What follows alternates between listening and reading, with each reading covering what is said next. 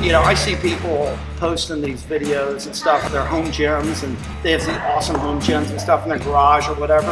I could have the best home gym and I wouldn't touch it. I would never use it. It would sit there and look beautiful. The reason I come here is because of the people that I'm around. It hit me a few years ago because I'd always been active doing stuff, mountain bike racing, running, did some marathons, gymnastics. I was a state gymnast in high school. One of the marathons I was training for, I wasn't doing any weight training.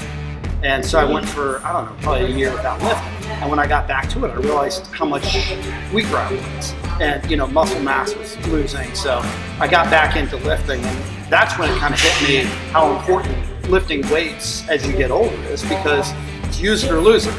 And if you don't use them, they're going to deteriorate and be gone. And frankly, you don't get too old to do it.